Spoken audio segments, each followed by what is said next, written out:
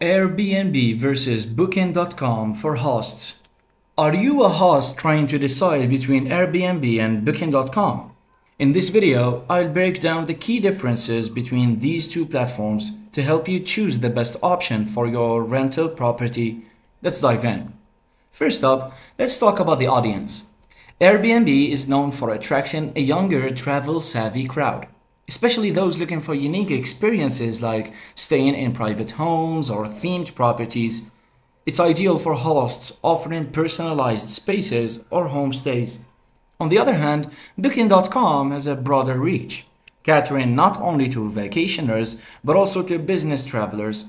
The platform is popular among guests looking for a range of accommodations, from hotels to apartments. So if you're targeting both short-term tourists and professional guests, Booking.com might have a wider audience for you. Now, let's compare the fees. Airbnb charges hosts a 3% service fee per booking, which is relatively straightforward. They also collect a guest fee, which is usually 14%, making it easier to calculate your earnings up front.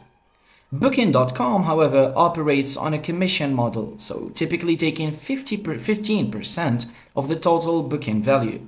And they don't charge guests any additional fees. So this means that you might need to set slightly higher prices to cover the commission costs on Booking.com.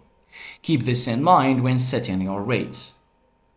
When it comes to ease of use, Airbnb provides a user-friendly platform with tools for managing your property, including messaging guests, calendar syncing, and offering experiences. It's known for its seamless mobile app and host-friendly features like guest reviews and insurance protection. Booking.com offers similar tools but is often seen as more complex due to its broader focus on traditional hotels. However, it offers more customization in terms of pricing models, availability, and policies.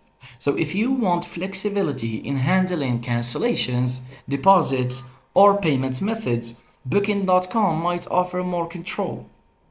In terms of support, Airbnb offers hosts a comprehensive protection policy with their air cover insurance, which includes up to $1 million in damage protection and liability insurance.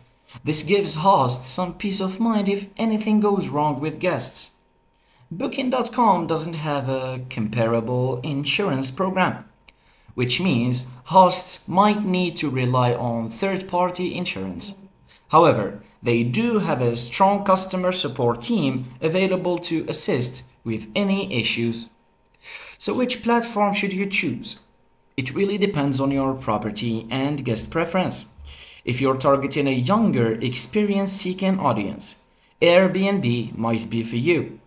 If you want a broader reach and more control over pricing, consider Booking.com. Check the description below for helpful links and let me know your experience as a host in the comments. If you found this review a little bit helpful, please like and subscribe and share your thoughts in the comments. Thank you for watching.